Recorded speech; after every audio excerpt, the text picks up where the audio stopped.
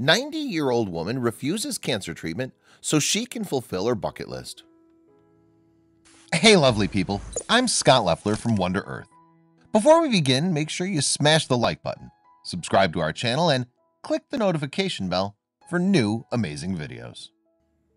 Cancer is not something I would ever wish on anyone, not even my worst enemy. Most people today have had their lives touched in one way or another by this terrible disease. Since cancer became a major health concern, advances in treatments have come more rapidly, as science has dedicated more resources to cancer research. Unfortunately, though, cancer still claims millions of lives every year.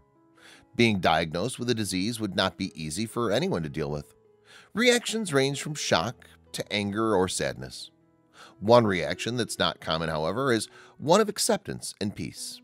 Well, that's how 90-year-old Norma decided to take the news that she was diagnosed with cancer. The doctors offered her a variety of treatment options, but she decided to say no thanks. She realizes that at 90 years old, she's had a good run. Her husband passed away at 67, so she had nothing holding her to her home in Michigan. So she decided to use her diagnosis as motivation to do the things she never had time to do throughout her life. She decided to get an RV and travel around the country with her family. She's taking the ultimate road trip, and she's documenting her entire journey. Check out the pictures from this woman's unforgettable last ride. Meet Norma. Though she was diagnosed with cancer at the age of 90, she isn't letting that slow her down one bit. Instead of being sad, she decided to travel and experience the world.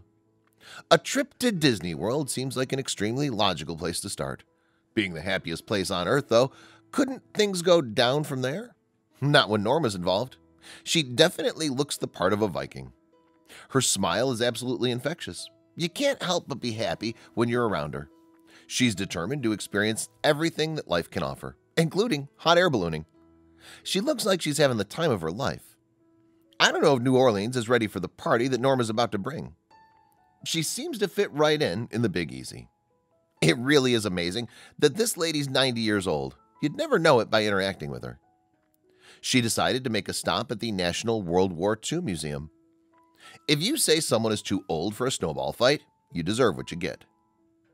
If I was in Norma's situation, I would eat anything and everything I'd ever wanted. Word to the wise, if you ask Norma to give you a big smile, this may be what you get. Norma had always wanted to go to the Kennedy Space Center. Seeing a space shuttle up close would be a dream come true for almost anyone. The fact that this thing's been in space is pretty astonishing. This was Norma's first official fist bump. Her travels took her to many exotic and scenic places, like this road through the Baja. This was one of the views during her time in Skull Valley, Arizona. What a gorgeous sunset rainbow sky. She got to witness some breathtaking scenery.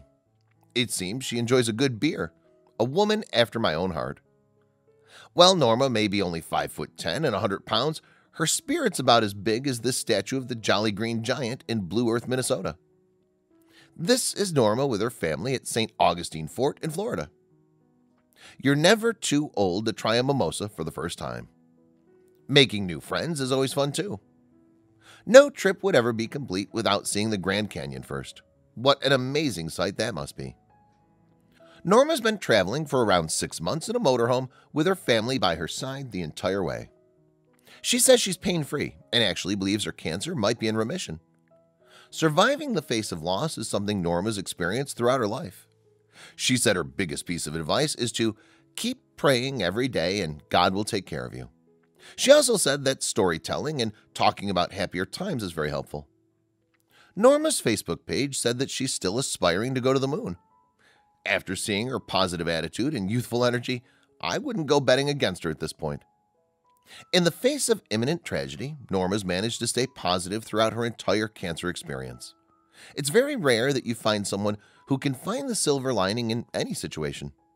Many people say that having a positive attitude can go a long way in deterring whether you beat a disease or illness.